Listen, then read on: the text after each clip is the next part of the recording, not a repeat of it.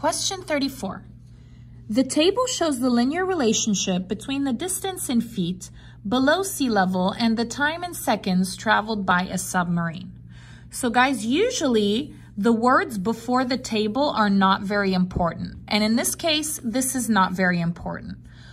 Usualmente las palabras antes de la tabla no son muy importantes. Y en este caso también no es importante. Let's go ahead and read here. Vamos a leer aquí. What is the rate of change of the distance in feet below sea level with respect to time that the submarine traveled? Okay, so what is important here? ¿Qué es importante aquí? Rate of change. That is the only thing that you need to understand. ¿Qué es importante aquí? Rate of change. Este es la única cosa que deben que entender.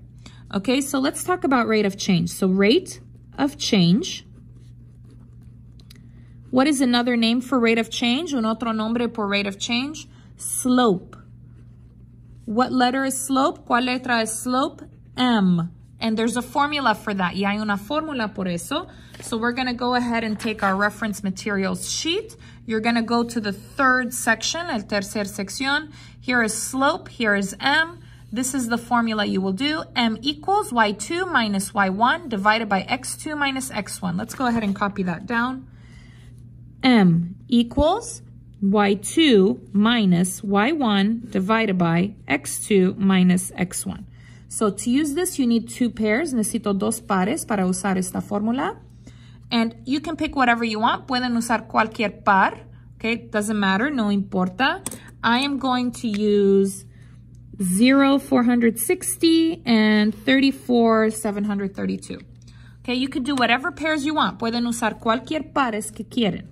So 0, 460, 34, 732.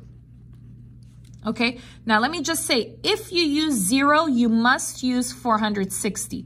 Si quieren usar 0, deben que usar 460. You cannot do 0 and 604. No pueden usar 0 y 604. No, these are together. They are a collection. Están juntos y son como una colección. Okay, so let's continue. So I need to do x1, y1, x2, y2. Y2, 732, minus Y1, 460, divided by, división, X2, 34, minus X1, 0. Let's put in the calculator. 732 minus 460. Oops. So 732 minus 460, that is 272. Then we're going to go ahead and do 34, divided by, división. 34 minus 0, 34 menos 0, 34. Now let's put that in the calculator. 272 divided by, división, this is divide, división, 34, 8. 8. This is my slope or rate of change. Este es mi slope or rate of change. So your answer is 8. Now you might have boxes. Tal vez van a tener cajas. Okay, I don't know how many, no sé cuántos.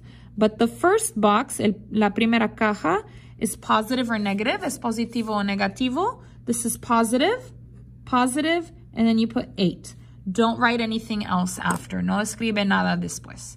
So this is your answer, positive 8.